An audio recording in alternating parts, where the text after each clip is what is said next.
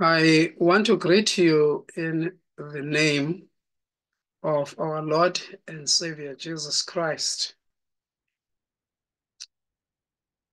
Discipleship is the most important program that God designed for his children.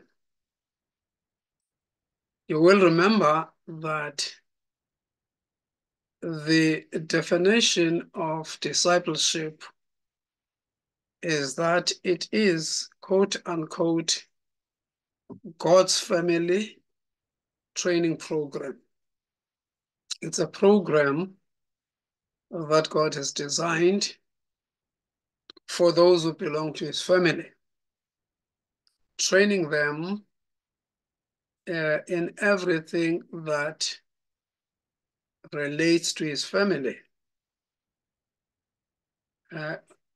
Things like the character of the members of his family, the ethics that they espouse as a family, the principles of the family, the purpose of the family, and so forth.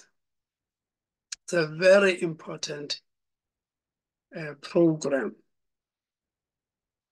Now, this week, in this teaching, briefly, I will describe the relationship between a disciple and a discipler.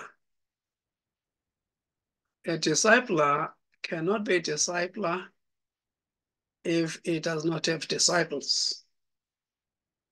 Like a teacher cannot be a teacher if he has no students. Or a mentor cannot be a mentor if he has got no mentees. So once we speak of discipleship, we presuppose two things. There is a discipler and there are disciples. Let's pray. I forgot to pray before we discuss this matter. Our Father, we know that discipleship is in your heart.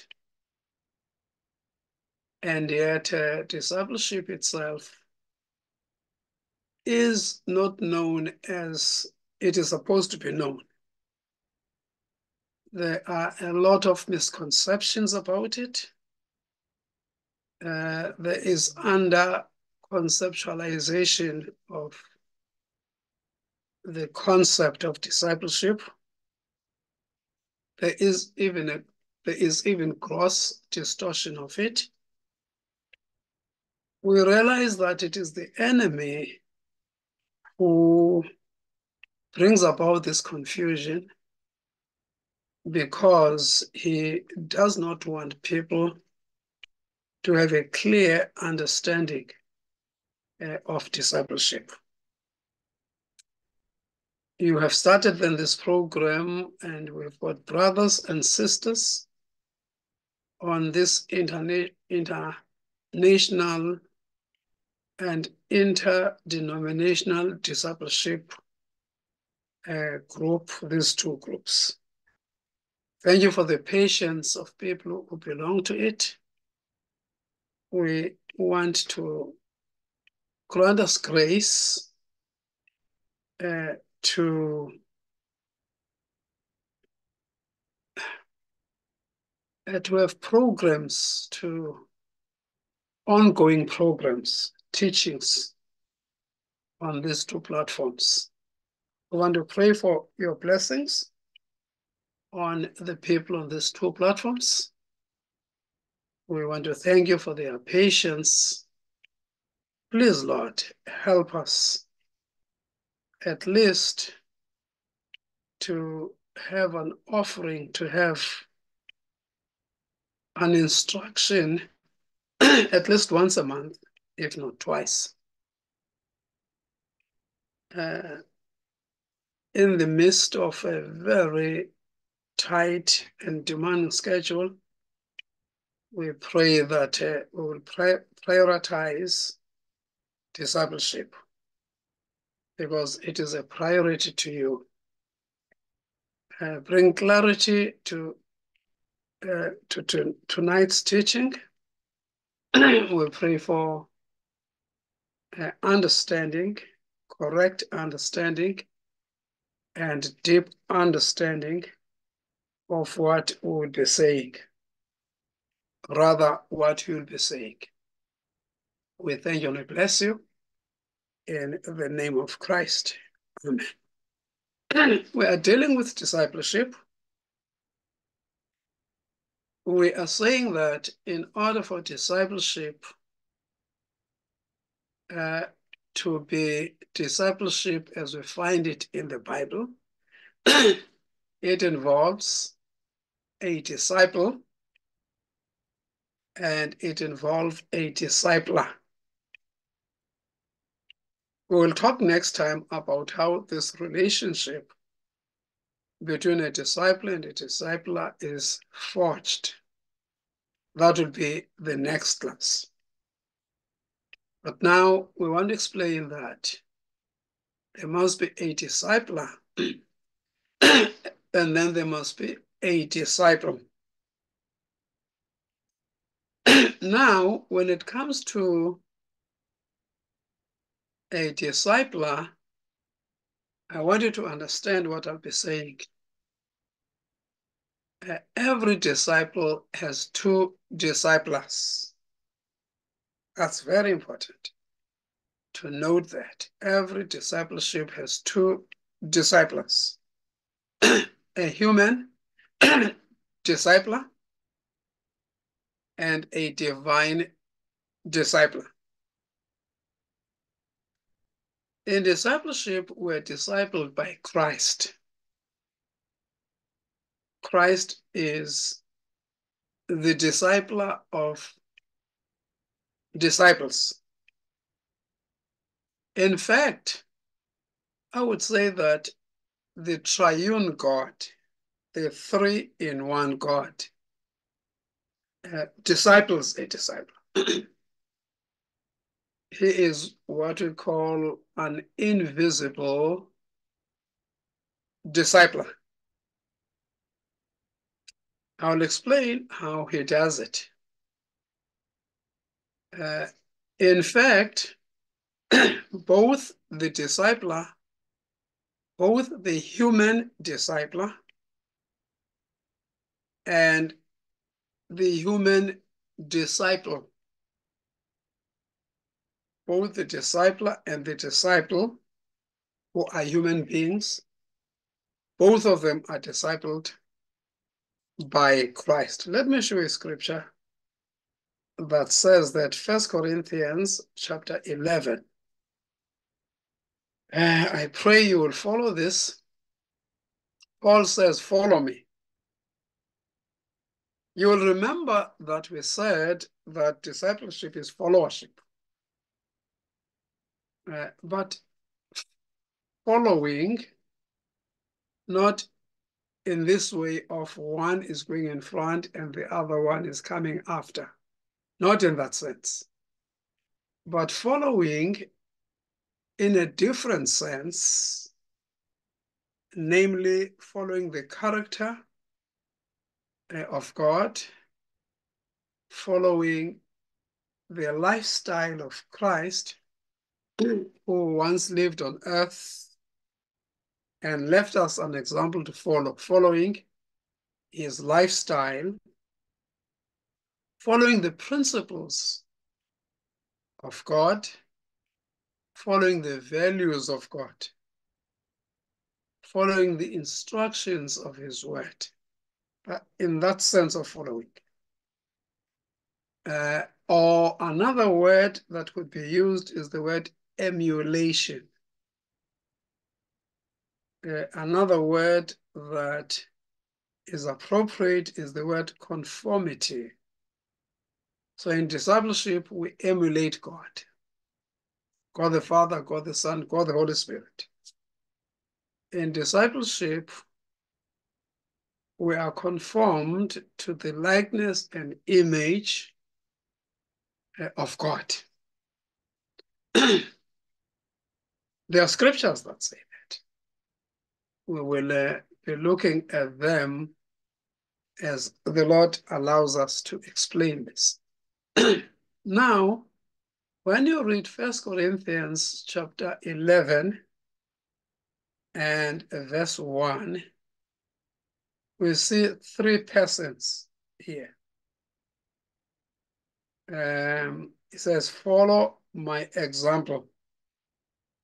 He's speaking to the individuals in Corinth. The one speaking is Paul. He says, follow my example. Then he says, as I follow the example of Christ. So there are three people. There is Christ, who is a disciple of Paul, who is a disciple of the Corinthians. This Christ who disciples Paul also disciples the Corinthians. But this Christ has put a person they can talk to, they can touch, they can reach out to, who is going to become an example for them, representing Christ. In other words, these people in Corinth must see Christ in Paul, and Paul himself has the life of Christ. So he says, follow me, follow my example as I follow the example of Christ. In the King James Version it says, be ye followers of me, even as I also am of Christ. A follower is a disciple. So I've got three people in discipleship. Christ, the human discipler, and the disciple, those three. One is invisible, he's in heaven. He is also on earth through his spirit. He is invisible. The other one is visible. And there's a sense in which Christ himself is visible through the visible discipler. Let me repeat that. There's a sense in which Christ, who is invisible, is actually visible through the human discipler. Disciples must see Christ in the person they are following. When they fail to see Christ in him, they have a right to look over his life, over his head, to Christ who is ahead of him. There are those three persons. What does that mean then? It means that a discipler who does not follow Christ in his character, in his conduct, in his lifestyle, has no right to disciple people. He has no right to disciple people. He must disciple people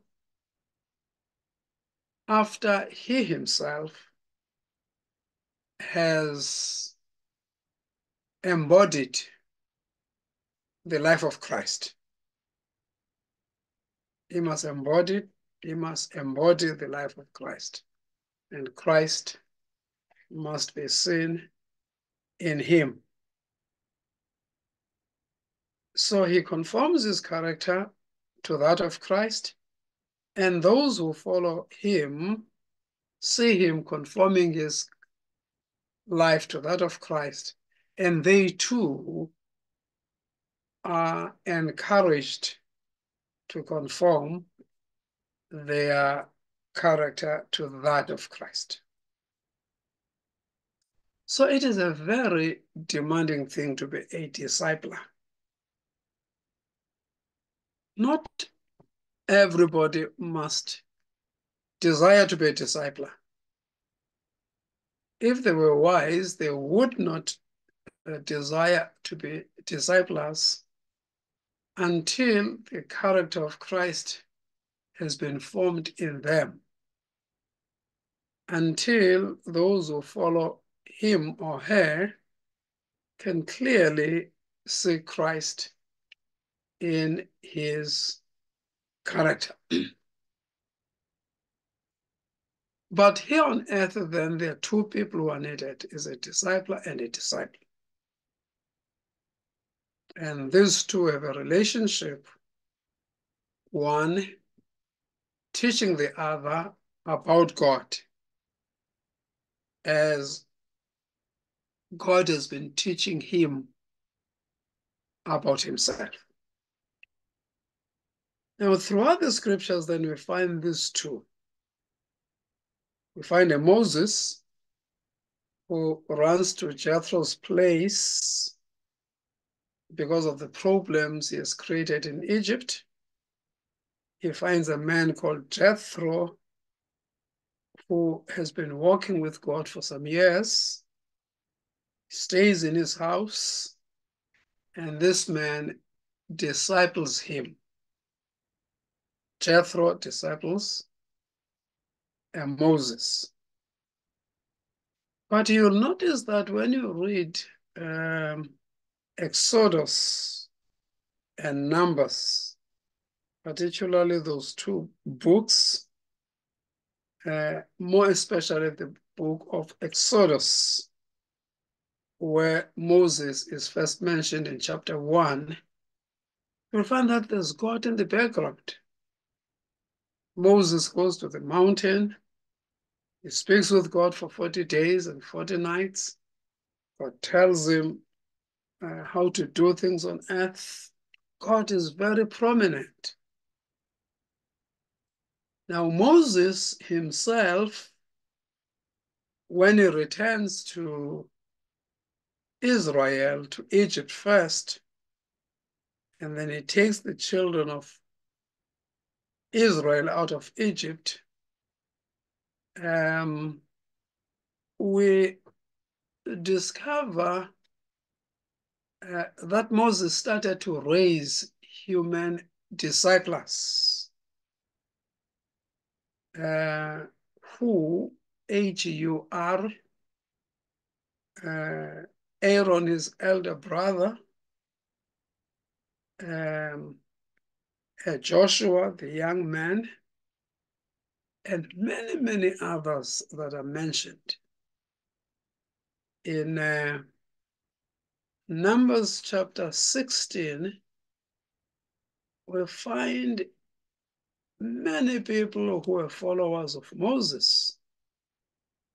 In Numbers chapter 16, the Bible speaks of Korah, who was a follower of Moses, sorry.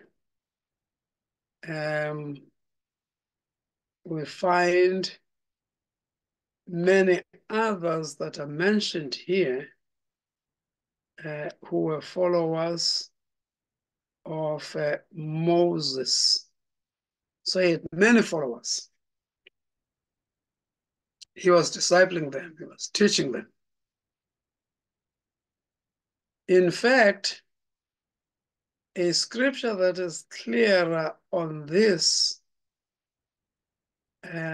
is Exodus chapter 18, where Jethro had gone to see Moses, his disciple, sorry. And then he finds him working extremely strenuously. And he tells him that what he's doing is not correct. He's going to kill himself and also kill these people who are following him.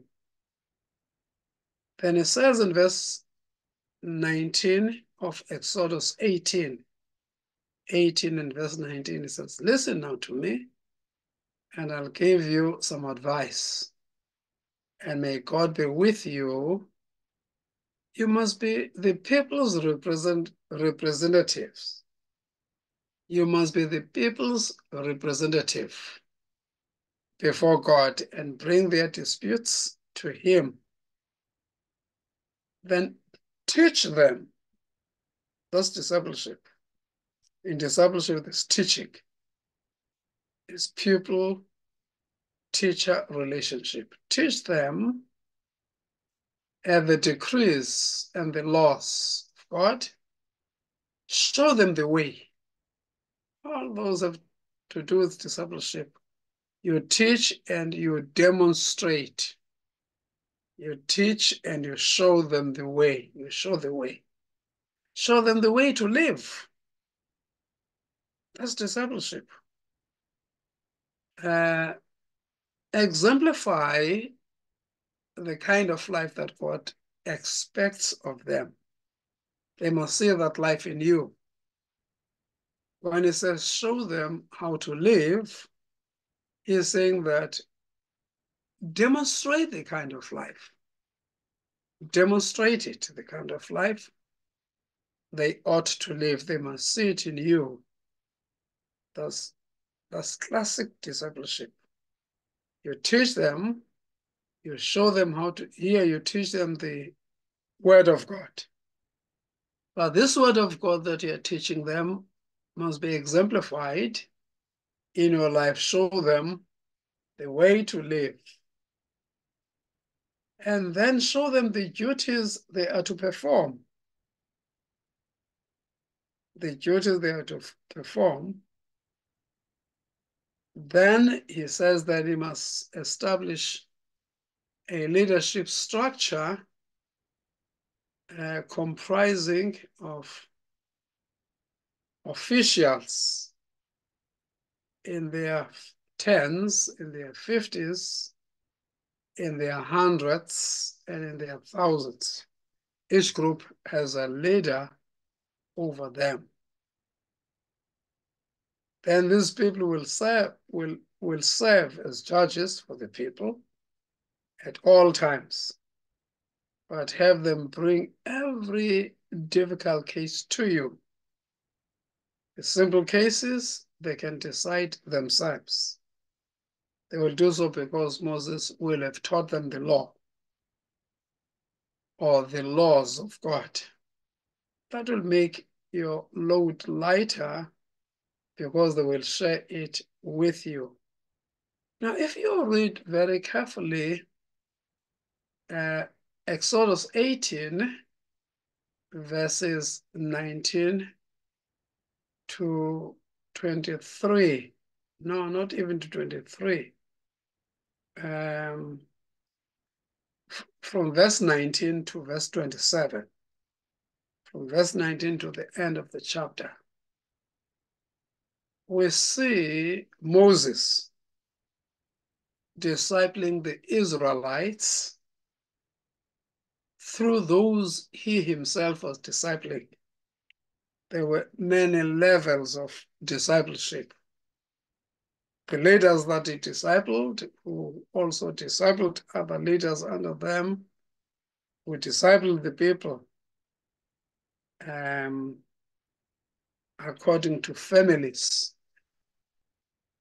The point I'm raising here is that discipleship will always have a human, a discipler who exhibits the character of Christ whom he or she follows.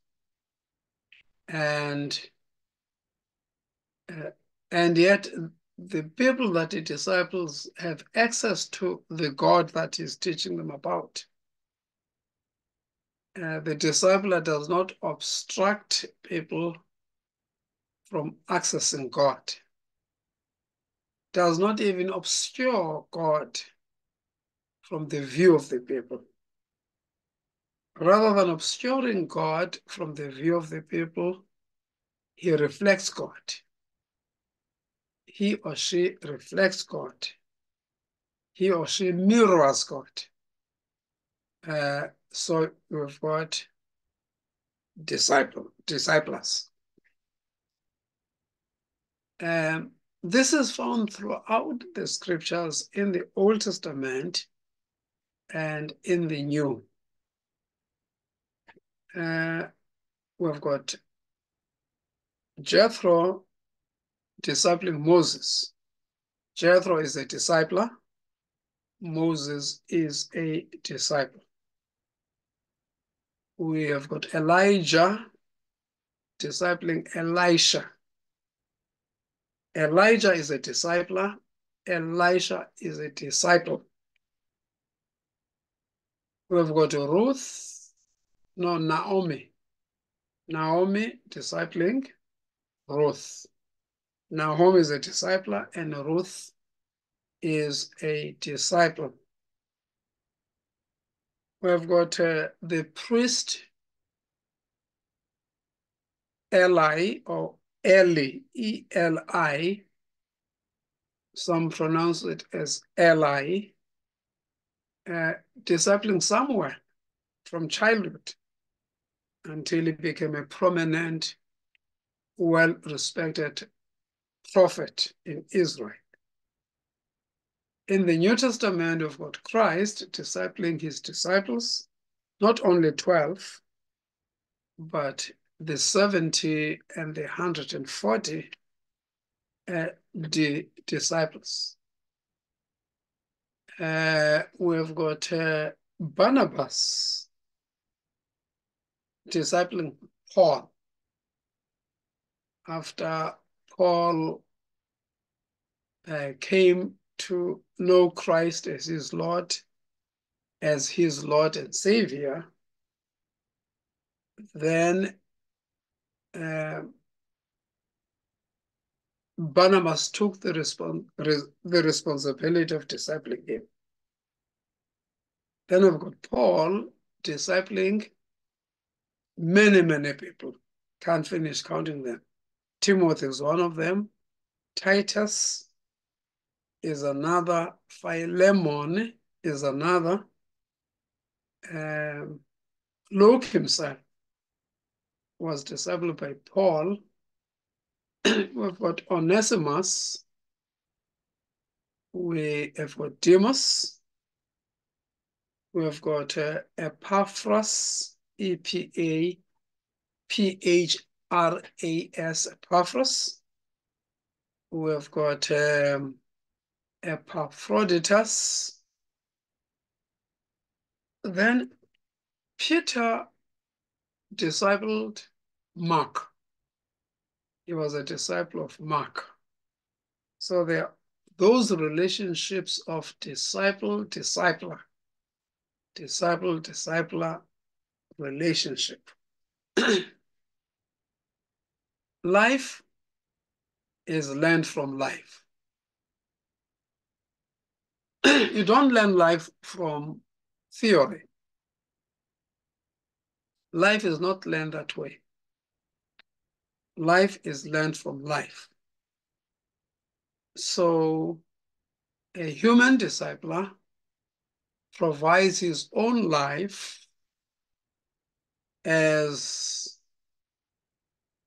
a curriculum, as it were, as a curriculum from which others must learn. Now, every discipler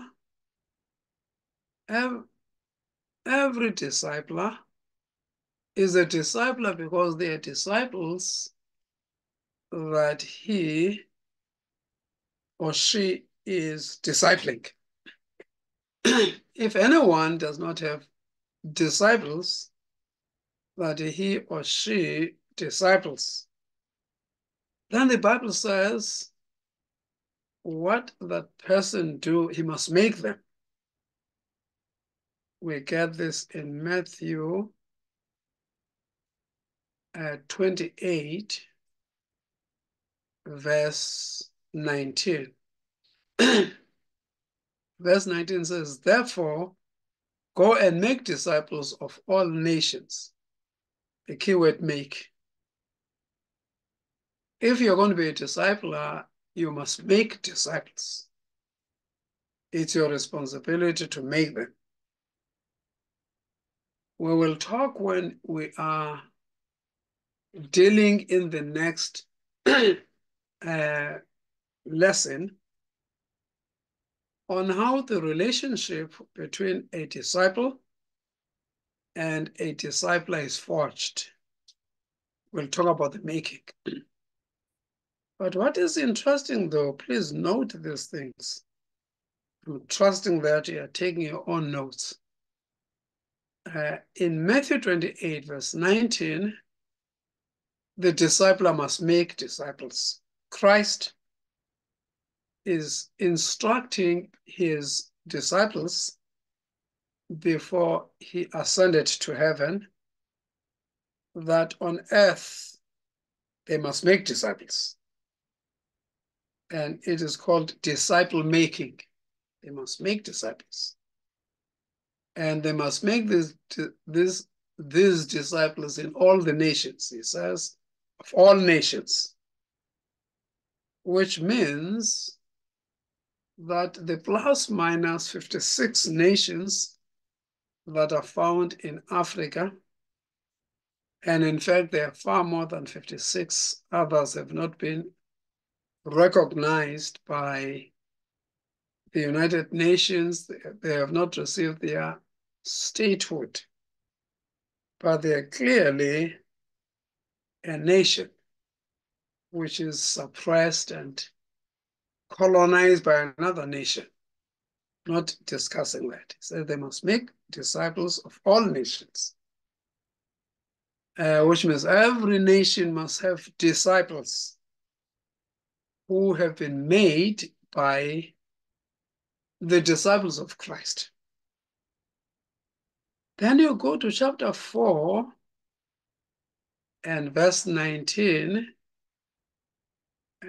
Matthew chapter 4 and verse 19, Christ says, come follow me and I will make you.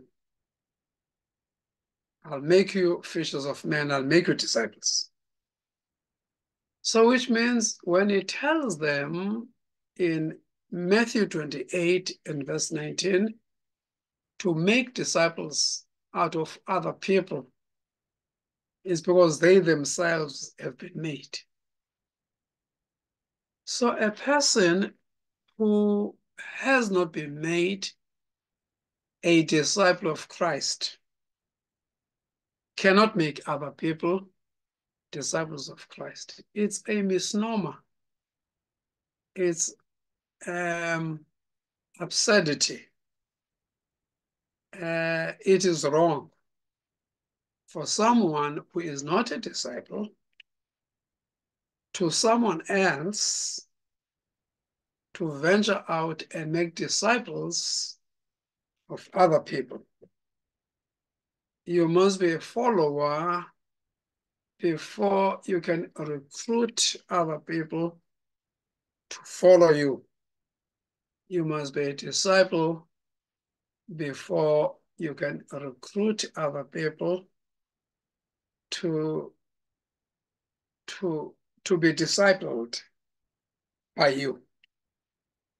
I'm stressing the issue of a discipler. A discipler will have disciples because this disciple has made disciples. And because he has made some disciples and he is actually discipling them, then he can be a discipler. On the other hand, for one to call himself or herself a disciple, he must have a discipler. Just as a discipler cannot be a discipler without disciples. Also, disciples cannot disciples without a discipler. A disciple is a disciple because he is a disciple. So if we ask you, are you a disciple? And you say yes, the next question I should ask you, who is your disciple? Who is your disciple? And if you can't answer that question, you are not a disciple. Now you may say that my discipler is Christ. Yes, you may be right, but the way God has structured things, he will not accept you as a disciple unless you've got a human discipler. That's very important for you to note that. He will introduce you to someone to disciple you. He will cross your path. He will cause your paths to cross, and he will orchestrate the, the, the relationship that is required for discipleship to take place. It's just like needing a pastor, and you are a congregant. And a congregant is called the flock, the congregants. They are the sheep that follow the shepherd. And the pastor is called the shepherd. And the Bible says Christ is the chief shepherd. You cannot ignore an earthly shepherd and claim to be shepherded by Christ without having an intermediary, a person between you and Christ appointed by God himself. This is important. Please understand this. Please understand this. It's important. Life is learned from life. And now, whether we have talked about this, if we have not talked about this, we will talk about it. What is it? The fact that God is a discipler, and then there is a human discipler as well. If I were to ask you the question, who do you prefer to disciple you? A human discipler or a divine discipler? I know that most of you will mistakenly say, I chose Christ to be my discipler over a human disciple.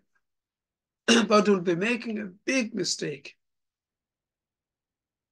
because Christ is the one who designed the program of discipleship, and Christ is the one who wants human disciples to disciple human disciples. Is the program. That's why Christ said to his disciples, go and make disciples. He could have said, don't you worry, I will make disciples, do other things. I, from heaven, will make disciples. No, he didn't.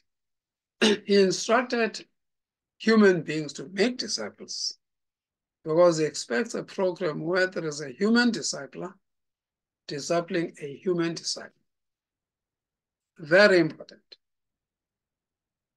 I've stressed this. I want to repeat it. This human discipler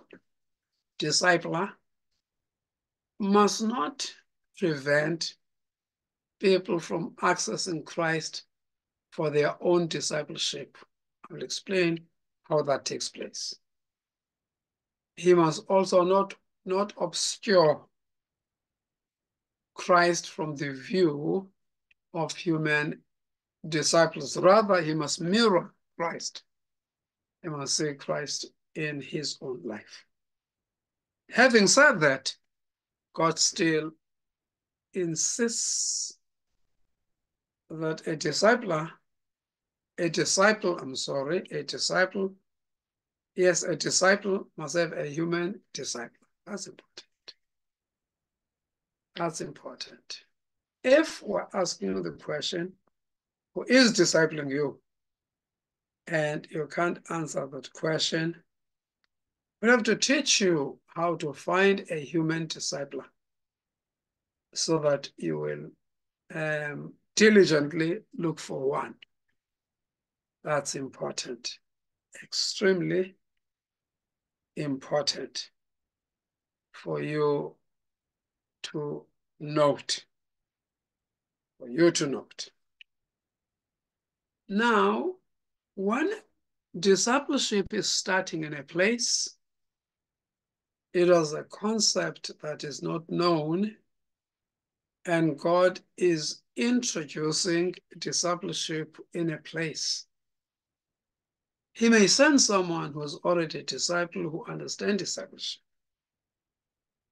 Then he may recruit people to come to discipleship, to be his disciples, as he's discipling them on behalf of Christ.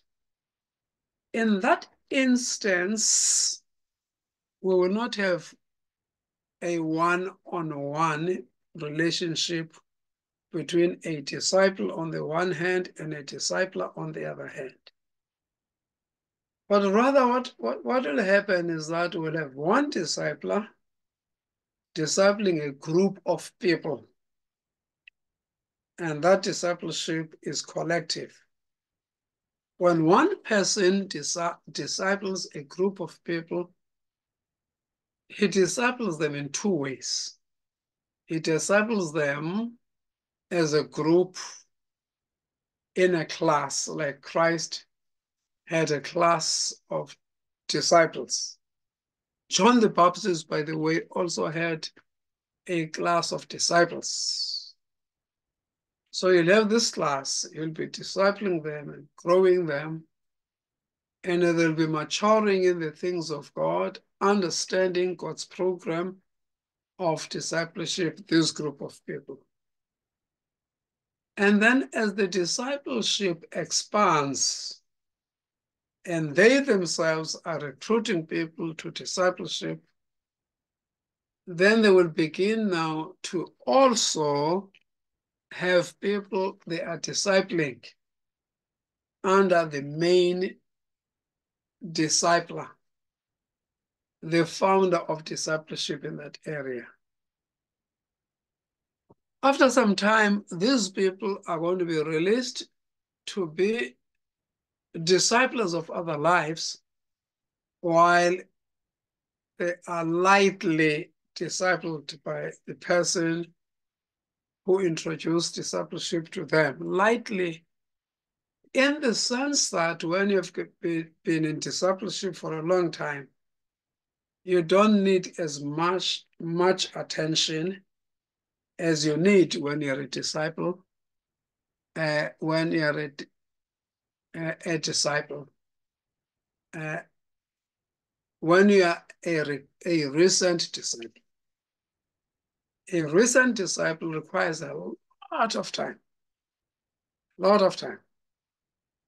But as he or she grows and she learns the life of Christ, learns the word of God, learns the principles of heaven, learns the ethical values of heaven, learns the kingdom of God and how it operates, this person now will begin also to have some people have classes and some people that he or she disciples.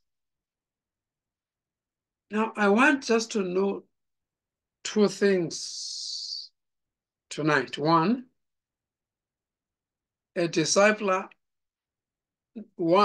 discipleship requires two people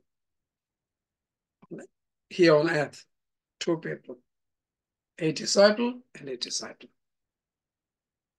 And a discipler must make disciples in order to have disciples whom he is discipling for Christ. And he himself is a disciple of Christ. So we have a discipler. And a discipler is engaged in what is known as disciple making, disciple/making, in a disciple making project for heaven, a disciple making project for heaven. On the other hand, we've got a discipler, not a disciple, one disciple or many disciples who are discipled by this disciple. It's important. Are you a discipler? Have you been discipled by someone else in the past? Is Christ continuing to refine your life, to infuse his own life in you, in causing you to be a reflector of the life of Christ? Are you that person? On the other hand, are you a follower of Christ, either individually or as a group of people? And you are consistently having classes where you learn more about Christ. God felt that this explanation was necessary. Next time, then, we'll talk about how does a discipler make disciples? How do disciples find a discipler? We will talk about that. We are trusting that this teaching was clear. Redundant it may have been because one wanted to emphasize concepts that are very critical in discipleship. And the Lord bless you. We'll be meeting very soon when we'll be continuing with this. If you've got any questions, don't hesitate to call me and ask for clarification. If you've got a discipler next to you, you can go and ask them what Professor Ntindile meant when he said such and such. The Lord bless you. You have access to my WhatsApp. You can send me an email. The email is V as in Vincent, V, Ntintili, Ntili, V, Ntintili, one word, small letter, @gmail.com. You can write to me directly and ask questions. The Lord bless you. Thank you.